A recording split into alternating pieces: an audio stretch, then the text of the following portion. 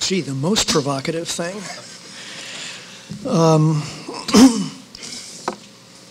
Well, I'm sure that the most provocative thought is that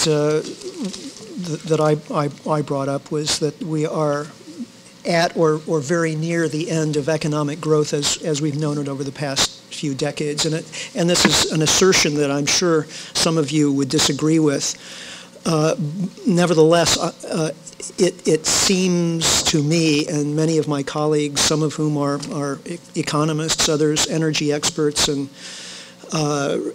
experts in resource management and so on, that this is really key to our understanding the territory ahead of us and our ability to adapt to it, whether it's because of climate change or resource depletion or energy constraints or a combination of all three. It really seems almost inevitable that we are facing a century of, at best, economic stasis and more likely economic contraction. And no one wants to talk about that. It has no political constituency whatsoever.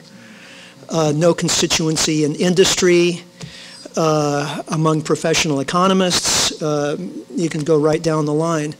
But that doesn't keep it from being an important consideration that is worthy of very serious discussion.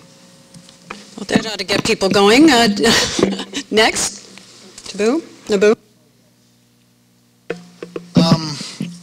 The most provocative thing I have said is probably about the nuclear power, because the Canada is has a technology so-called can-do. It hasn't done well enough. Of course, this is a very interesting technology, which I mentioned was this integral fast reactor. It is the PRISM reactor of the GE, which was developed at the Algon National Laboratory, which supposedly showing the interesting feature of passive safety, proliferation resistant, and also the ease of the waste management disposal.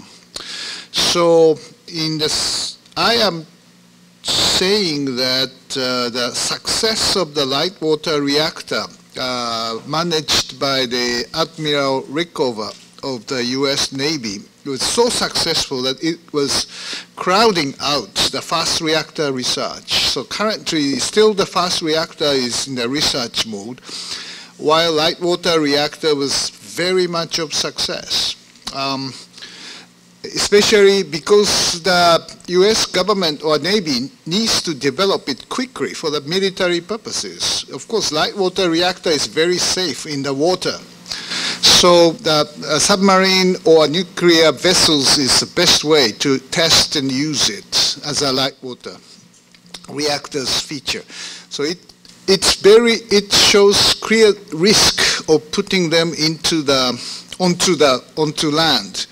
So the commercial light water reactor has an inherent risk if the shortage of water occurred, and it had happened in Fukushima. So I think it is now the time to rethink about the paradigm of the nuclear power. The technology of this fast reactor called integral fast one. I'm not the engineer background, so I cannot tell exactly that this technology is about. But from what I have heard, maybe this technology, there are plenty of different nuclear technologies, but this is the one which fit to the countries with the huge amount of spent fuel from the light water reactor system. So there are many different kind of nuclear technology which I learned. And because engineers or technicians are always very proud of his own child, and all others are dumb, but your child is brilliant. So I cannot tell which one is really brilliant and what are the defects. So, but in the usual commercial, let's say, product marketing, yes, some product is fitting to the certain customer, and the nuclear reactors are not exception. So there's some kind of reactor, like high temperature gas reactors, fit to the country using the heat from the nuclear power.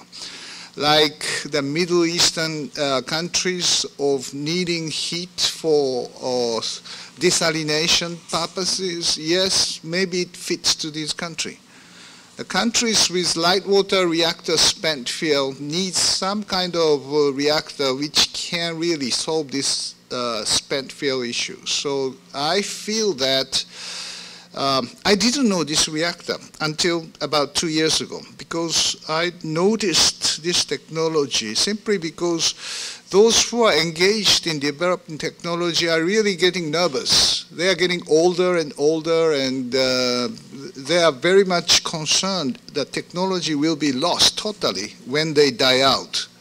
So promoting this technology for the sake of maintaining capacity and knowledge, and I think this is a kind of interesting idea to try. So even though it is provocative, probably in Japan, I'm the single person probably of promoting fast reactor now. I was very much often told by many of my colleagues, you are crazy, because nobody can really talk about the fast reactor thing after Fukushima. I fully agree. But, well, I'm just trying with the chance, and we'll see what would happen. Thank you. Chris. Yeah, so I guess the most controversial thing that I had to say, that's interesting.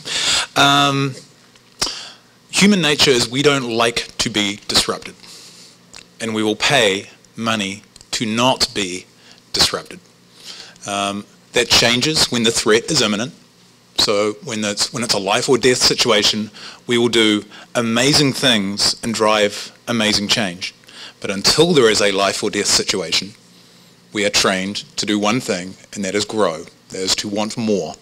That is human nature. To survive and thrive are the two things that have driven mankind, personkind, for centuries, for millennia. So from a perspective of innovation, from a perspective of technology, your best chances are to not disrupt until such time as there is threat to survival. Your best chances are to integrate, to improve, and to enable the system to deliver more with the same resources, or to deliver the same with less resources, but to minimize disruption in doing so. We are human, and if we act like this is not a human problem with human responses, then we're throwing money down whatever garbage device you want to throw it down. And all we're doing at that point is wasting money. So, disruption. That is the biggest thing you can take away in a single word, and what to do about it. Okay, your turn. Who would like to raise a hand and challenge any of these fine gentlemen's thoughts or any other thing that you've heard today? Okay, I'm going to have to call on somebody quickly. All right, and please use your mic. Thank you. And would you tell us who you are, too, please, just so we know who to blame for your comment? You're supposed to laugh, people. You're supposed to laugh. It was not serious. Yeah, my name's Eddie, former engineer in the coal industry. Sorry, is it Richard on the right? I grapple with the human nature question a lot. I think it's, Chris, sorry. I think we're culturally trained. Humans can, like I agree completely with what you say, and that's the way the majority of the planet is culturally trained at the moment. But I think if there's some way we can train each other to live a bit differently, that might challenge what you said. Love it. Okay, no, I buy it, but this idea of disruption, right? What you're sort of this idea of cultural change, what you're asking for is to re-engineer the very DNA that has driven survival of the race for centuries, right?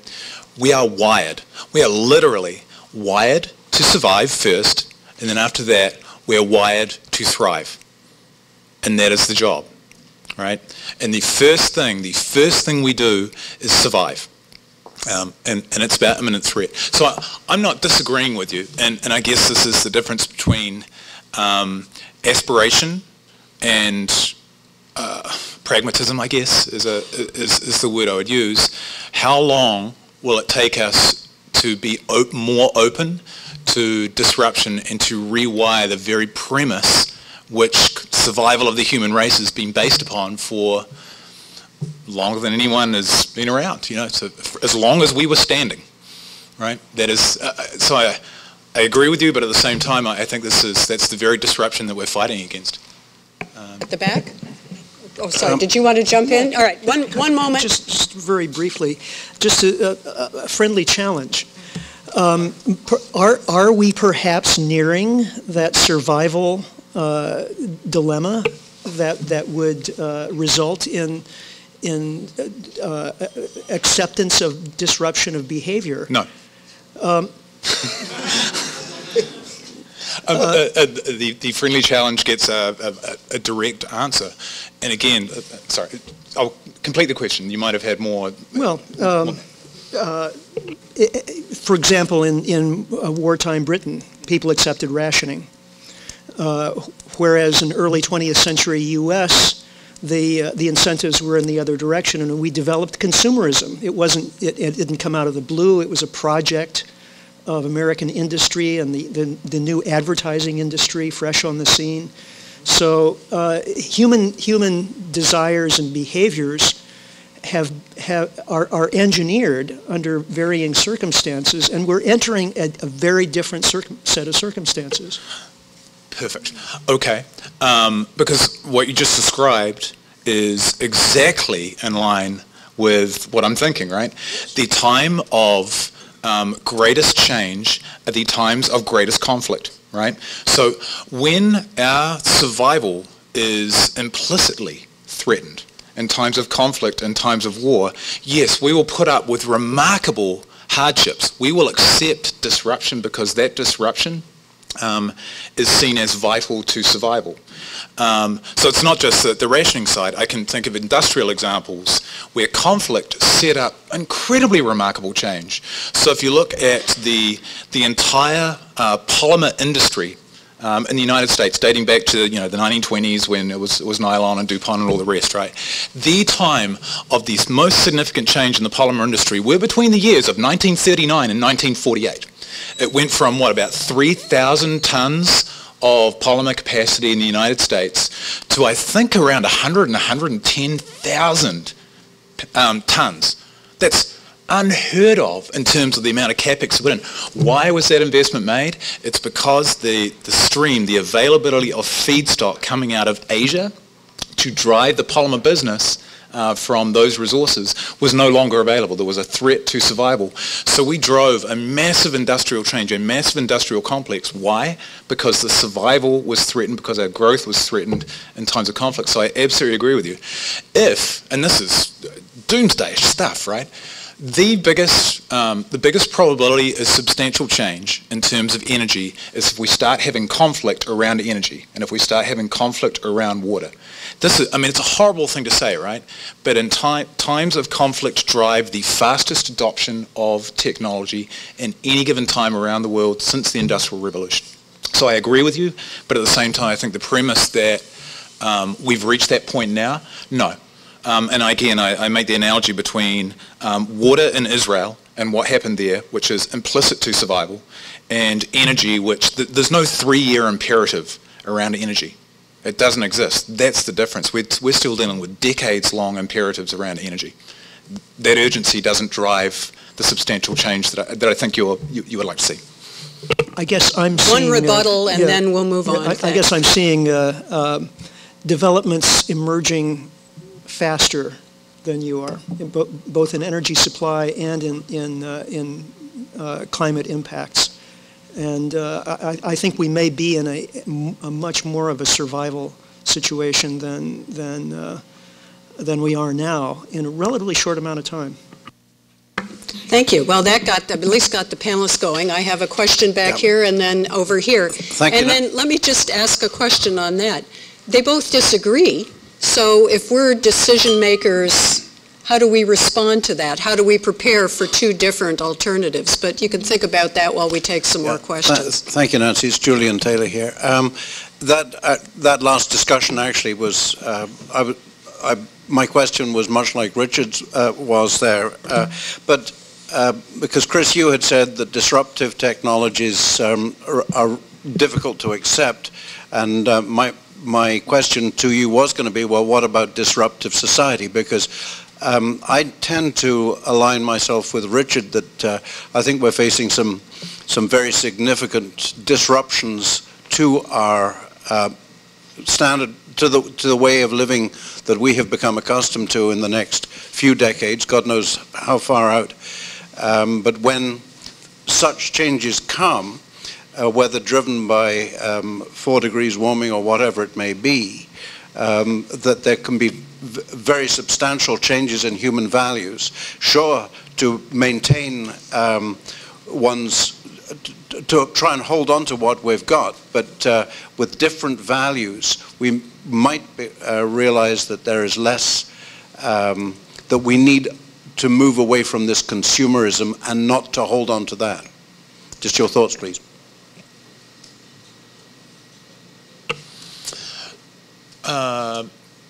Not sure quite how to respond. I guess I'm not quite sure of the question.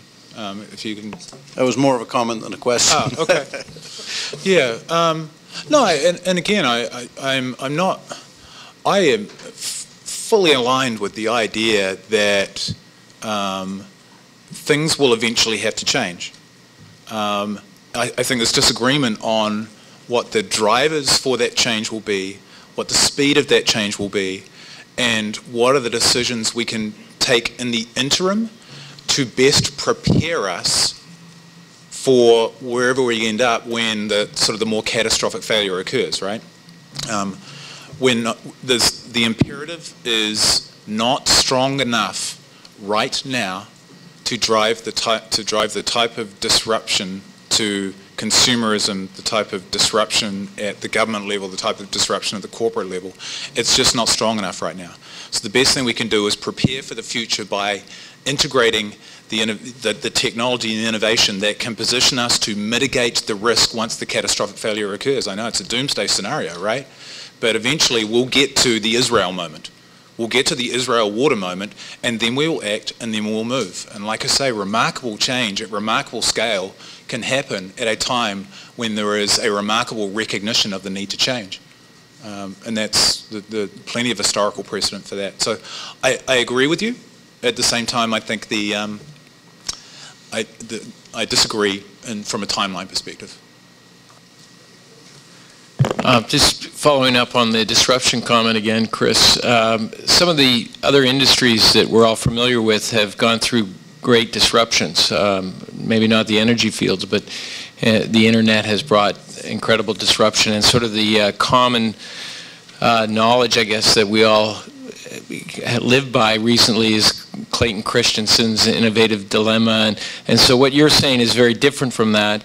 And in the Lux research that we've talked about, the bio-based material and chemicals, you see these clusters of established industries that only in the last 5 or 6 years have grouped incredibly around these new technologies. And so, you know, you've got all the big super majors looking at bio-based materials. So is that a hedge? What are those companies seeking? Are they trying to protect their incumbency and leverage the new technologies to ensure that when those become commercially viable, that they'll be positioned to exploit those to the maximum? I mean, it seems that industry is disrupting or is innovating very, very quickly, but what you're saying is that it's not going to happen until some moment tips the balance of survivability, or, you know, I'm just trying to, the commercial, you know, desire to dominate and win in this game is very strong. So It seems that that disruption is going to come through commercial means, just like it did with the internet, and suddenly, you know, we all book our flights directly. We don't go to a travel agent anymore. Is that you? Yeah, so there were two angles on that, right? The first one is, yeah, it's a track record of disruption that comes from the ITC space, right? So internet and connectivity and all of these big megatrends that are out there. Couple of underlying principles on that. First one is that brought massive efficiency into the corporate world as well as into the government world. I mean, so there was a tremendous amount of efficiency there that was coupled with the disruption. So the amount of efficiency was brought out, and the disruption that was there was not actually negatively disrupting anything that existed. It was actually bringing efficiencies. So I guess it was more like a positive disruption more than a displacement of existing approaches. So there's a subtle difference in there in the internet age. The other part of this that's really important, it is a lot easier to deploy zeros and ones and to do things at a zeros and ones scale than it is to do things at an atoms, molecules, and sort of a much larger scale, right? The CapEx intensity of the change we're talking about in the energy space is vastly different than any CapEx intensity that was talked about in the internet age. So to compare those two, I think, is a fallacy in terms of the innovation that exists. I think we've got to set that aside. If you want to invest in the internet space, I can show you a truckload of venture capitalists that did very well.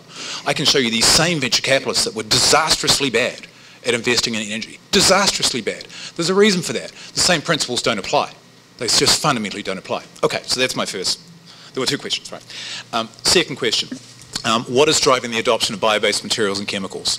That started as a hedge, but it was actually a very cautious hedge. There was none of the really significant chemicals and materials players were aggressively attacking that space until they started to see some pretty significant changes in the feedstock prices. So once it became clear that C1 was going to be abundant, C2 was going to be okay, C3 was going to start to fade away, and all my C4 chemicals and above, so my more complex chemicals and materials, once they started to disappear, then we're making a straight economic decision, right? That's about how do we keep the lights on? How do I keep growing? How do I keep supplying succinic acid, adipic acid, all BDO, all of these more complex chemicals? You can look at it right now. We're getting to a point where the bio-based processes got more efficient and where the petrochemical-based feedstocks got more expensive. And right now we're at a crossover point, and that's why they're aggressively pursuing that. That is pure economics. They would be more disrupted to stick with fossil-based fuels for that than they would be to go with bio-based materials and the bio-based processes. So that's why we've reached a crossover point on that. Up here. I hope that was good. Yes, thank you. Paul Willis. This is a question for Richard and Chris, I guess. We've talked about survival quite a bit, and we're not doing anything until we worry about, until we're afraid we're not going to survive. But Chris, I'd like to kind of focus on we're wired to thrive and to grow. And Richard, in your talk, I think you assumed that consumerism and GDP growth were the same. And I'd like to challenge that a little bit, because we can have GDP growth without consumerism growth. A lot of the good things that you talked about in your last slide, community, recreation centers, education, arts, all of that, in my opinion, can be GDP growth. So I think we can have growth, and if we tell society that you can't grow, you're just going to get worse, and that's our only motivation for them, I think that's the wrong way to approach it. I think we can grow, we just can't, but we can do it without consumerism.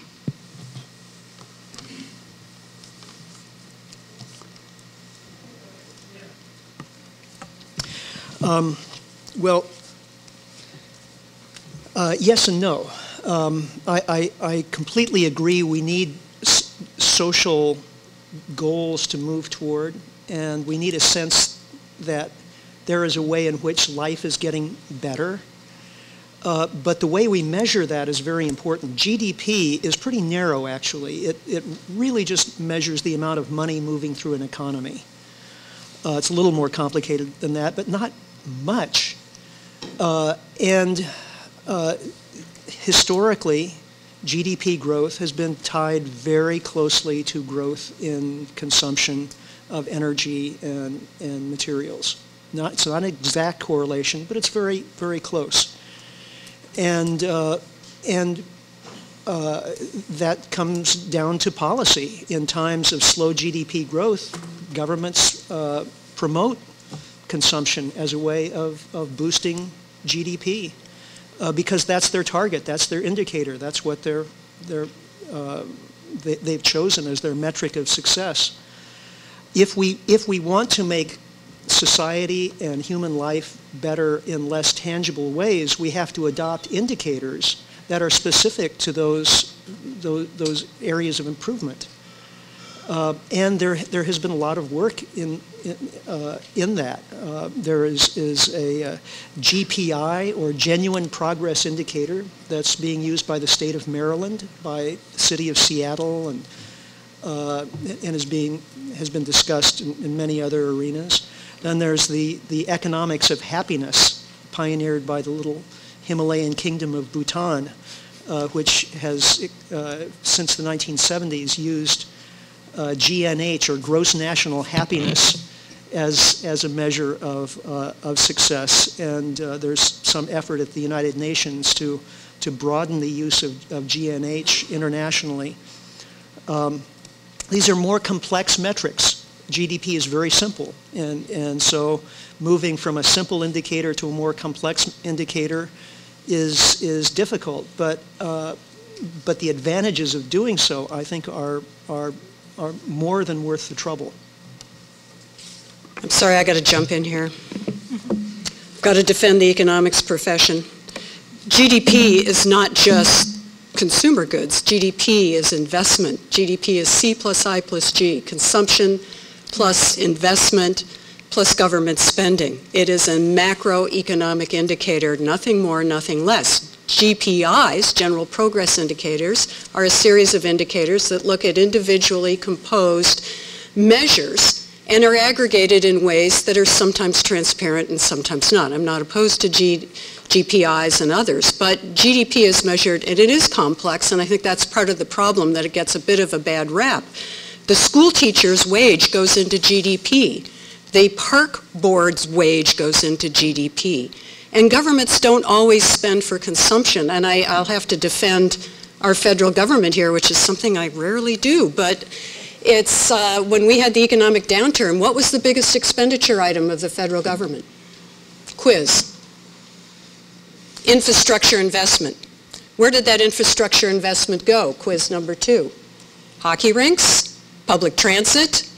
You know, these are things that create GDP. So it is too simplistic to simply have a good guy and a bad guy. We need them all, and we need them all systematically measured. Our National Statistics Agency, Stats Canada, is measuring net national wealth, which is measured with the same rigor of GDP. And, you know, admittedly, GDP doesn't get household labor, and it does get imputed rent for household services. So we're measuring net national wealth. What's going into net national wealth? All the infrastructure we've got, the capital goods, and our natural resource wealth. So parallel accounts are really important, but let's get the blame on the appropriate things. So, sorry, I'll take my prerogative as chair to argue with my panelists that it's not as simple as that, and GDP is not the enemy. It's not alone enough, but you don't want to throw it out because it's the indicator that we've got that does incorporate all the wages, all the income, all the expenditures, depending on which way you do it. We should teach more of this in school, I think. I'm a professor, so it's part of it. Well, it was great that the federal government invested in infrastructure, but because they weren't advocating for any awareness of climate change, they've built in a lot of vulnerability by not building that infrastructure to new standards that might be able to withstand the kind of extreme weather we're seeing in Calgary and Toronto, that kind of thing. So investment, if it's wise, is good, but if it's not made with forethought, then not so good. My question's about the carbon budget that the IPCC has presented. We've got about 270 billion tons of carbon left in the budget, according to the IPCC's projection, which says there's a certain amount we can spend before we hit 2 degrees warming, which is what most people are hoping we're going to stay under. So current CO2 emissions about 10 billion tons a year. The budget will be exhausted in 25 years.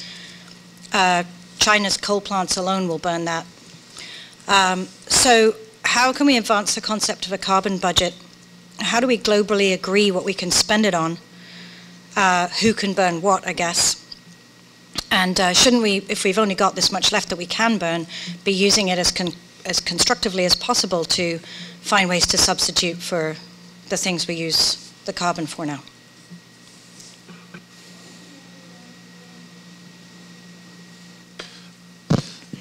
Yes, the argument of this IPCC's report is that on the assumption that to keep the 2 degrees Celsius, let's say, limitation of the atmospheric temperature, the probability of maintaining 2 degrees by 50%, that is the amount of the carbon which could be emitted historically. So calculating carbon budget as such, it's a kind of benchmark of effort of CO2 emission reduction. So how to get China, I mean, because the largest emitter is China, and then the United States, and then India, and all of these 3 countries will probably emit about half of the CO2 towards 2035 or 2050.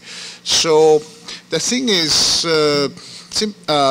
how can these countries be convinced to do the very substantial reduction of the CO2 by somehow putting the carbon price? And the carbon price we discussed in the session before, it should, let's say, the British Columbia's carbon price is $30, but it should go up to 120 or more. China is interesting because they are in the economic crisis to some extent, and their slowdown is happening. So they used to say, the Chinese negotiators used to say that peaking out of the CO2 emission comes 2035 or after. But some time ago, when I talked to the academics, they say, well, it comes much earlier, 2025. And even some of the report says that it could happen in 2020s. If it is the case, it's very close to what this IEA's 450 scenario looks like. And if China can really reduce CO2 emission after 2020, then this scenario of 450 ppm or 2 degrees Celsius may come reality. And China's economic slowdown, together with its energy security concern of reducing, let's say, the energy consumption and the increased efficiency, renewables, all of these efforts and targets which they set domestically may start working. And then what China will ask is, hey, United States, you should do the same. So I am not totally pessimistic about the future when China really comes to that stage and force others to do. But the problem is more India or Africa, when they have to really grow in per capita basis in the mobility or in the way of life. Yeah, the price of energy is getting very high, and can they really grow? This issue of economic growth, lifestyle, yes, is very serious for them. India is always saying China has successfully grown to the current level by using huge amount of coal. Let us do the same. That is a very legitimate request, while it cannot be done if we really set this target of CO2. So for the economic growth sake, we will come to the point, how can we really make kind of equal treatment of the latecomers like India? So there comes the issue of technology, there comes the issue of carbon capturing and storage or use of the technology like nuclear power. The answer is still up in there, but the cost of carbon will be enormously high around that time, and the IA or all that kind of projection does not really incorporate a change in lifestyle. This change in lifestyle, which I think Richard or Chris is to some extent mentioning, is probably the really necessary condition to achieve this, let's say, CO2 emission reduction. Thank you. I've got over here and then over here. This question is double-barreled and isn't really targeting you guys up there, but all of us. But the first part of the barrel is, and I know others have raised this before, but if we're, most of us in this room, trying to convince the general population that a crisis is imminent and all the stuff we've all said all day, it just strikes me, if you stand up and say, this is the biggest crisis in the history of man and we don't have much time, and then when the general population buys into that argument and then says, okay, what do we do next? And then we say, oh, we'll tax carbon. I think the vast majority of the general population is either going to find that the solution that was just offered is completely inadequate given the risk that we've just tried to get them to buy into. If in 1978 we'd said we've finally accepted the science that says that lead fumes in gasoline are having significant harmful effects to your children, and they said, well, what should we do about it? And we said, okay, we'll tax lead for a while. I don't think mothers and fathers would have found that a reasonable response. So setting aside sort of the academic idea that pricing carbon is the right answer, I'm not convinced that response is a useful response. The other thing I'll point out is, I'm sure everybody in this room knows, is that across the developed world, which is different from the developing world, typically the 40% richest families have anywhere from 8 to 18 times the average annual household income of the poorest 40%, but they only consume 2.5 times much energy. So when you say, tax it, you're saying, you guys in the bottom 40%, you're screwed. And 120 bucks a ton is not going to have any impact on the demand of the rich guys. I don't think the general population has to know the numbers to know the numbers. Their intuition tells them what I just said, and I don't see us moving forward with any social contract if that's what how we keep talking. Interesting question. Just like a subsidy to the fossil fuel in the different countries, how to avoid the impact to the poor. So yes, certainly social, let's say, kind of support measures is necessary to alleviate, to make the poor the poorer. So yeah, you should deal with that in a different mechanism. While this approach of British Columbia is interesting. It's a revenue neutral carbon tax. So basically it doesn't impact, try to avoid the impact to the income tax, but reducing the, let's say, poverty impact through the carbon tax by consumption of energy. That is possible to make that kind of approach. So supporting the poor is necessary social virtue and social policy, while making the wrong signal for consuming the fossil fuel, you have to get rid of. So you have to clearly differentiate to different economic policies as such.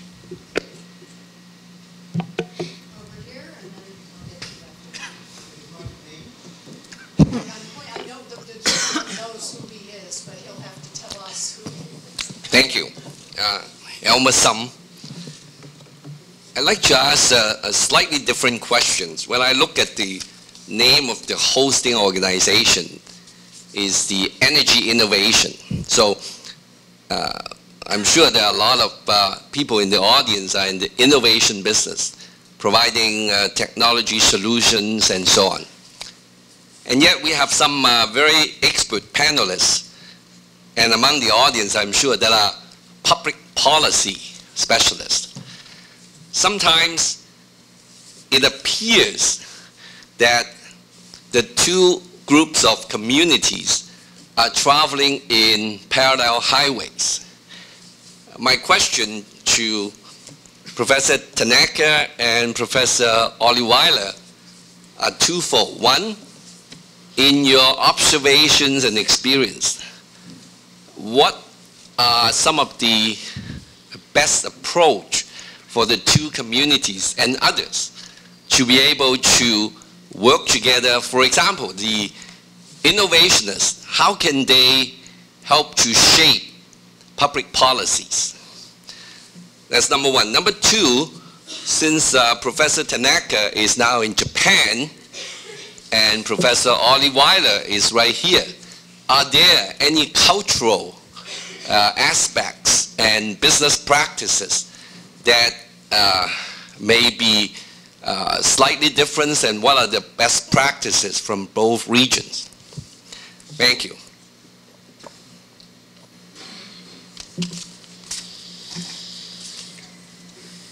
In Japan, how can innovation influence public policy?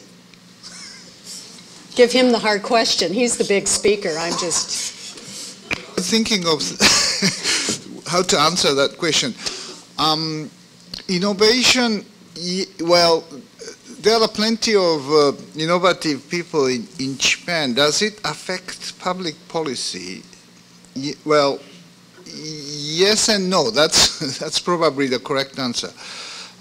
Because the Japanese government is trying to, let's say, liberalize in many of the regulations. Regulatory reform is the top agenda for this current Abe government, and to make the innovative people to start their new business by changing the regulation in many different areas, healthcare, medical, education, or in these all different services. Banking sector or information technology sector were very well taken already. So electricity generation, power generation is another area which the government is trying to introduce more innovative business. Japanese culture is more conformity, or let's say, is consensus building is the key elements in the Japanese business. But these days, the young generation, and especially the female, the women, is playing more important role. And unfortunately, so far, the women were discriminated clearly. So if this changes, certainly,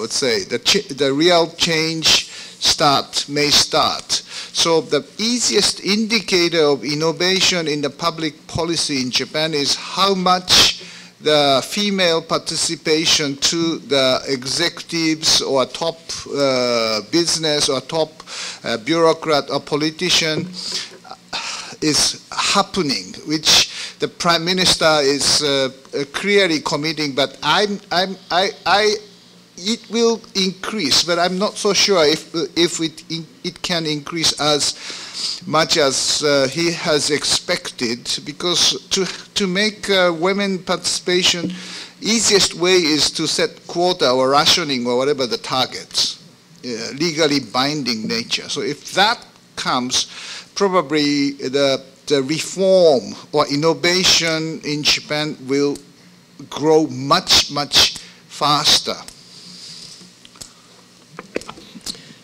I'll be very quick because we're going to have to wrap up, and I see more hands going up. I think government has to stay out of the way of the private sector to enable innovation to go. We've had a long track record of trying to pick winners, and we don't do too well when we do that. But to provide a healthy environment, to provide the kind of structures that enable innovation to thrive. But I'm kind of with Chris that if you don't have a stimulus to it, it's going to be very hard to get that kind of initiative. The stimuli don't have to be a crisis. They can be profits. They can be good ideas, and we should be embracing those things. But I agree with you. It often does seem like we're on parallel roads, and getting people to work together is a challenge. I've got a question there and a question there. Is your light on because you... Yeah, I had a question. Do you have a question? Yeah, I do have a question. Okay, but I'm trying to get the order. So in the order of seeing it. So I'm going to go here and here and here, and please make them really brief so we can get them all in. Oh, you wanted, I'm sorry. I'm totally sorry. So you get to go first because it's my error.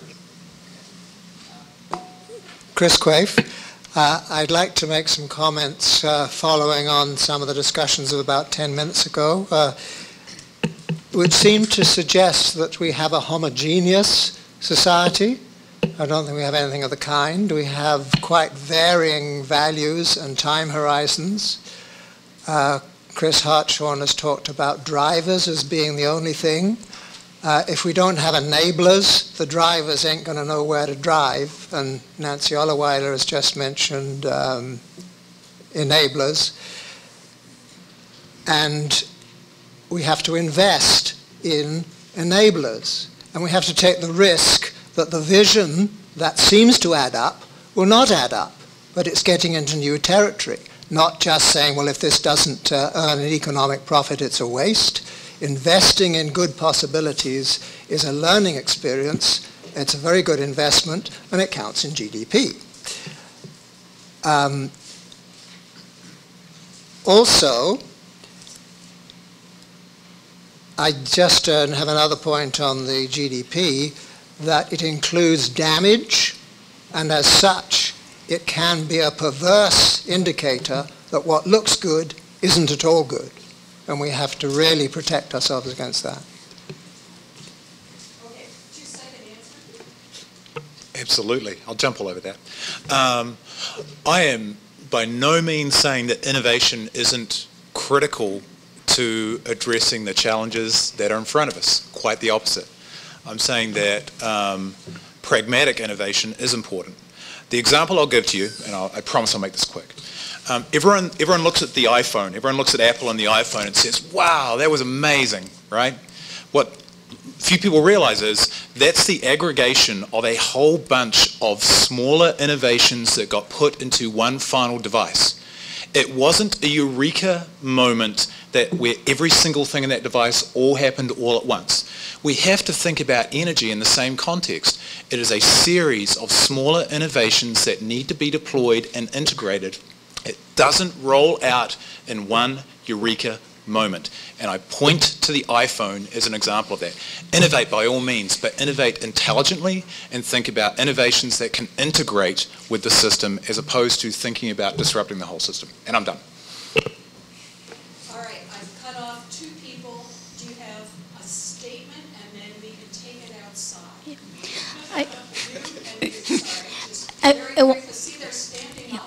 I want to make a quick comment on disruptive policy, not innovation.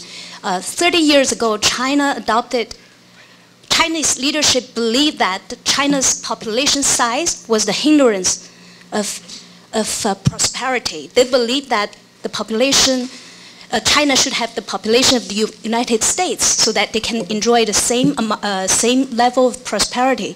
So they set forth the policy of one child policy. It's been very controversial, and it created a lot of family tragedies and so on. However, with that policy, over the last 30 years, China has produced probably 400 to 500 million people. Think about the carbon footprint and carbon, the CO2 emissions if China has not adopted that policy.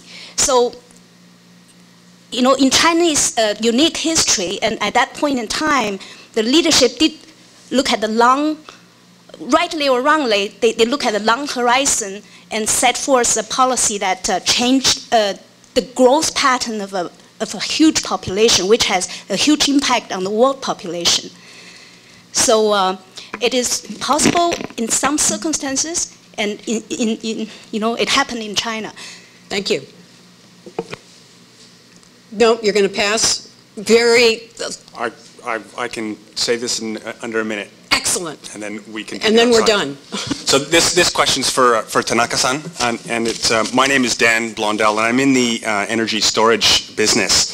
I'm convinced that nuclear has it has to be a fundamental piece of our energy supply chain going into the future. And as you described Japan's nuclear dilemma, well, it's particularly acute. So the question is, how could the nuclear industry have better handled the incident in Fukushima with regards to public opinion? And what will it take to restore public confidence in nuclear energy? Will it actually take Chris and Richard's globally disruptive event to convince people that it's something we need? You're going to have to answer that outside. Okay. Because see, they're standing up, but he agrees.